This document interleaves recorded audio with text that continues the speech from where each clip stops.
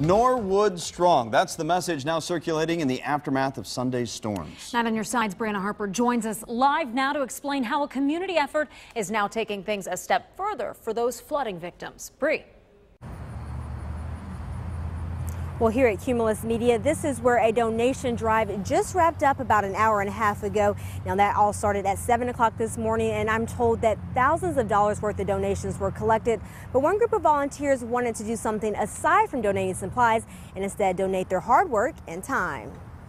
The devastating impact from Sunday's storm is reaching well beyond this Norwood neighborhood. So much so that volunteers all the way from Milford have come to clean up and help out, all for free. They don't have nothing. Insurance probably ain't going to do much for them. And some of these people are lower income on a fixed income, and they couldn't afford to have someone come in here and do anything. So that's why we're going to donate some of our time and just help out.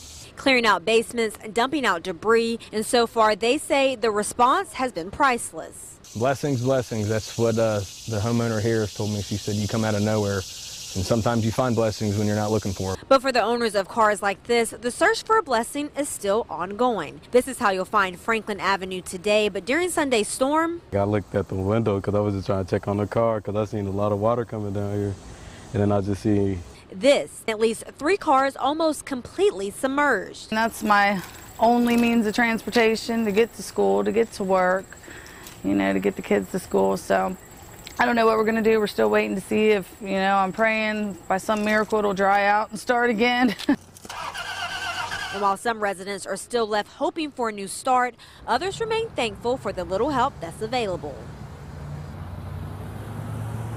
Now, the city of Norwood is also doing its part to help out. City council members just announced that dumpster fees will be waived and there will be additional pickup days for trash, all to help residents remove some of the damaged items from their homes and their basements. Reporting live in Norwood, Brianna Harper, 9 on your side.